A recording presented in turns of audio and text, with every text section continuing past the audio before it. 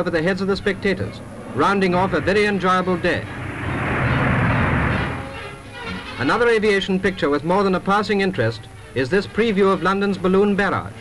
At first it was fashionable to mock at the idea of protecting London with balloons, but the Air Ministry has undertaken the barrage as a serious project. Laying above the clouds at 25,000 feet, the balloons will force raiders up to heights where accuracy in bombing will be difficult. They will act as a wall over which aeroplanes must climb or become entangled in the cables. And so the reorganizing of Britain's defenses progresses.